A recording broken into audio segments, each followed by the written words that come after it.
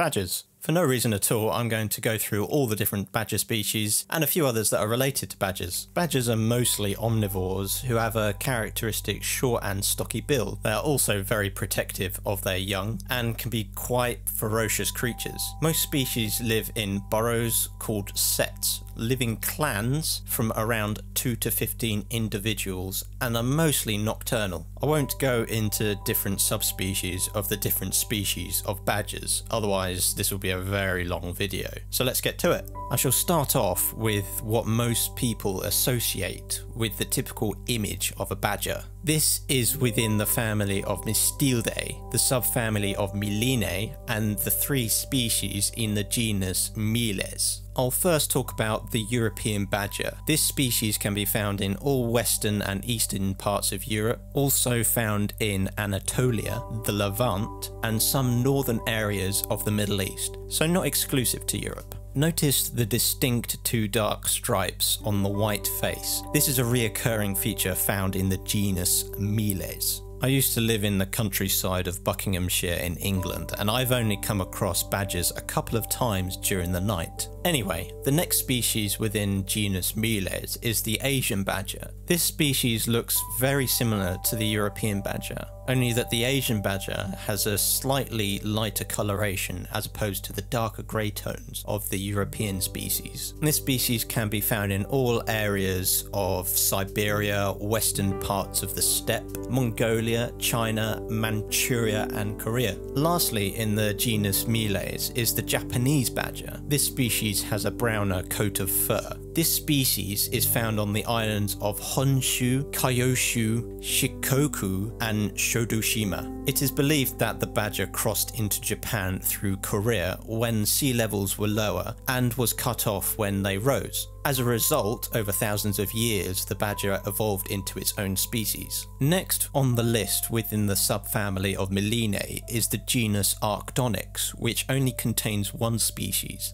the hog badger. These guys are generally smaller than the species, like the European badger. The longer and flat tip to the hog badger's nose is obviously why the hog badger has its name. Hog badgers can be found in China and most parts of Southeast Asia. Unfortunately, the conservation status of this species is at a vulnerable level due to high levels of poaching. We return to the subfamily of Mylinae and look at the genus Melogale, where all the ferret badgers are. It is speculative that these guys are more closely related to polecats and should be set within the subfamily of Helectidinae. The obvious appearance gives this away, however it is really seen on the genes and the DNA level. Anyway, this genus contains 5 species: the Burmese ferret badger, the Javan ferret badger, the Chinese ferret badger, the Bornean ferret badger, and the Vietnamese ferret badger. All can be found within China and Southeast Asia.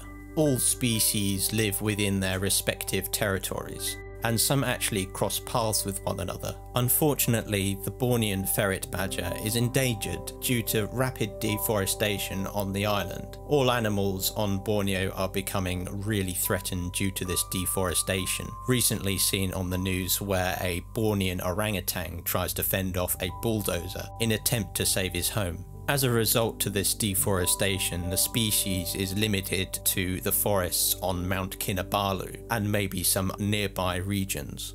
The Vietnamese ferret badger is a quite recent discovery and not a lot is known about it. It has a greyer coloration of what has been seen so far, but it is unknown whether it is threatened or not because nobody knows the population of the species. So currently, the IUCN have classified this species as data deficient. Just like the Bornean ferret badger, the Javan ferret badger is also threatened by the loss of habitat due to the deforestation of Java. This is a reoccurring theme in Southeast Asia. Moving on to a whole different subfamily of badgers, we have the subfamily of Taxidinae. This is where we have the American badger. This species is different from the European type, however it has its distinct, stocky, powerful build and the black and white markings on its face. This species can be found within Canada, the United States and the majority of Mexico.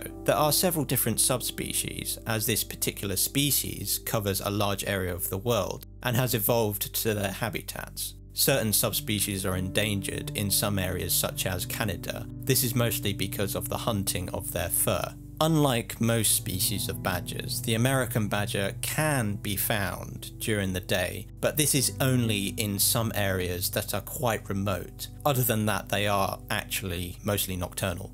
American badgers have been found on rare occasions to hunt with coyotes, but this is only with a solitary badger and a solitary coyote. The American badger is closer related to an extinct species of badger, such as Chamitotaxus evitus, which lived in the late Miocene era, which is about 6 to 5 million years ago.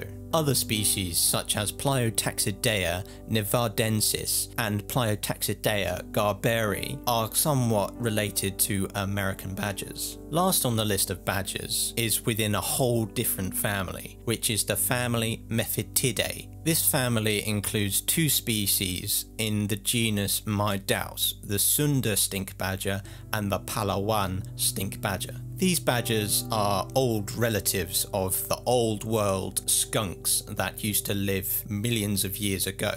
As a result, stink badgers look very much different to any other species within the family Mustelidae. Stink badgers are considerably smaller than other badger species and have shorter tails. Both species seem to be classified as least concerned.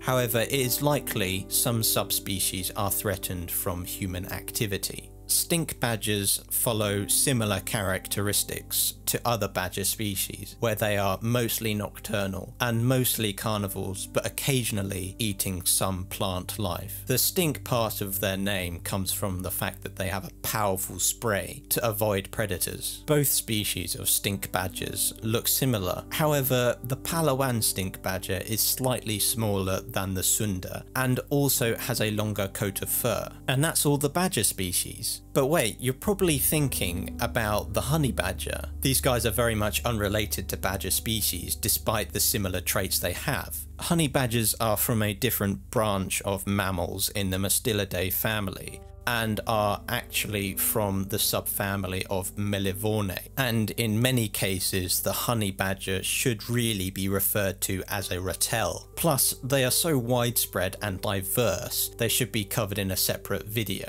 Anyway, I hope you enjoyed the video, and apologies for the bad pronunciations of the Latin names. What species shall I cover in the next video? I'll be returning to some military history stuff at some point, so look out for that if you're interested. Have a good day, and I shall see you in the next one.